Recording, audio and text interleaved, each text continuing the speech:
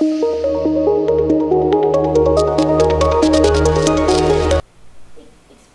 equation and variables by Hamza Sharif and Yassine Rabi. Expressions. An expression is a mathematical phrase that contains numbers, variables or books. Expression never have an equal sign, like 2x minus 3 is an expression. Equations.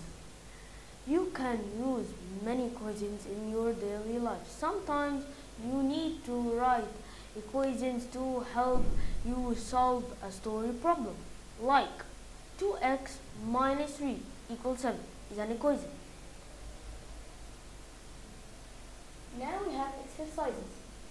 The first one is an expression because there is no equal sign. The second one is an equation because it has an equal sign. The third one is an equation because there is an equal sign. The fourth one is neither because it is in word form.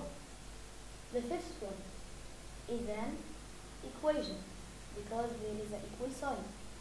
The sixth one is it's neither because it has word form. The last one is expression because there is no equal sign. Thank you.